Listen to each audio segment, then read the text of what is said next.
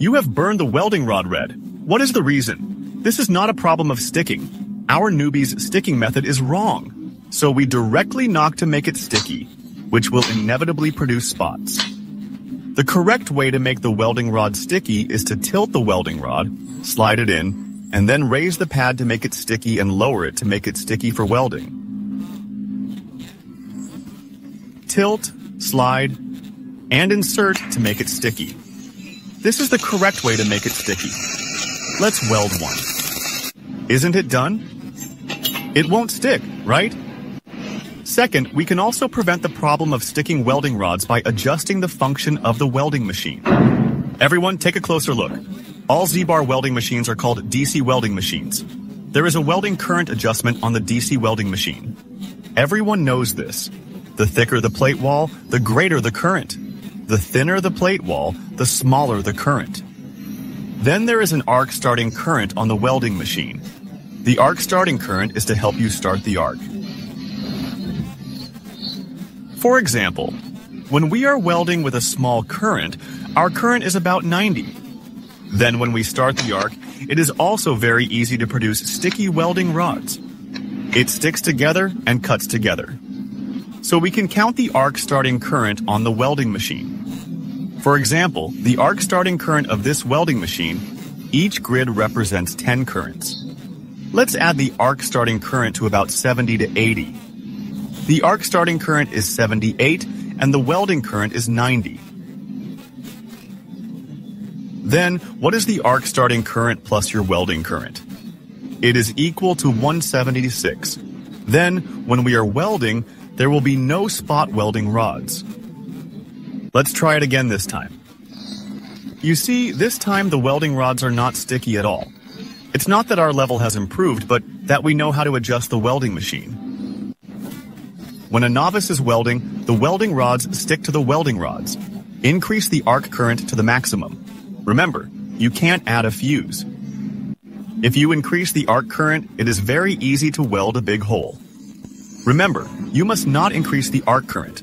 When welding, you can increase the arc current. A hole will be formed after welding. There is also a thrust current on the welding machine. What is the role of the thrust current? For example, when we weld a force welding rod, adjust the current to 115 and use alkaline silver welding rods and 507 welding rods for welding. When welding with the brush technique, the welding rod gets stuck. Has anyone experienced this? When welding with 507 alkaline silver welding rod, we can use the thrust current to prevent the welding rod from getting stuck when our hands are shaking. We can increase the thrust. It can increase the space to prevent the problem of sticking. Let's increase the thrust and try again. The sliding brake fluctuates and welds normally. You see, no matter how your hands move, the thrust is large and the space will not cause your welding rod problems. So let's listen carefully to how to adjust the thrust. For a small current of 80 to 130, we need to increase your welding thrust. Increasing the thrust increases the space.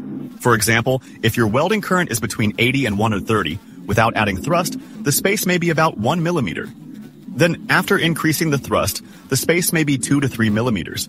Then, when your hands shake, you will not have sticking welding rods. Acid welding rods 42. We don't add thrust because it doesn't stick to the electrode. We only choose basic electrodes to increase thrust. We increase thrust for the tail numbers 6 and 7. Remember, thrust cannot be added to the maximum. Add to the maximum. Then, the adjective presentation is not good. Look, one is cold and the other is cold. Remember, only small current increases thrust.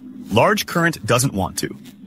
So, DC handy and AC handy are also divided into positive and negative order. What is DC handy and what is AC handy? Everyone, take a closer look. Those starting with J are DC handy. Those starting with B are AC handy. Those starting with B are big. The AC transformer is an AC welding machine. The rectifier is a DC welding machine. The A terminal, the W terminal, the T terminal, and the N terminal are all DC welding machines. DC welding machines are divided into positive connection and reverse connection. Look at it. There is a minus sign here. Plus welding. Connect the money to your welding machine. Plus is called DC reverse connection. When DC reverse connection is used, all welding rods on the earth can be welded. We just need to reverse connect them. Then we can also choose DC positive connection. Connect the money to the welding machine. The abbreviation is called DC positive connection. When using DC positive connection, acid welding rods can be welded. This includes rods numbered 42, 502, and those ending in 2, 1, 3, 4, or 5. We can use acid welding rods to connect 421, 423, 42, and 425. Both A102 and A132 are acid and hard welding rods.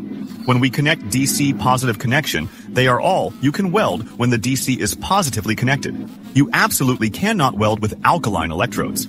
When welding, a large number of welding pores will be generated. The welding is unstable. For example, when welding 506, 7, 427, 426, 57, 6, 107, 8 on 57, the numbers with the tail numbers 6 and 7 are called alkaline electrodes. You cannot weld. Follow me, and we will continue to share the real technology of the trader. Thank you for your support.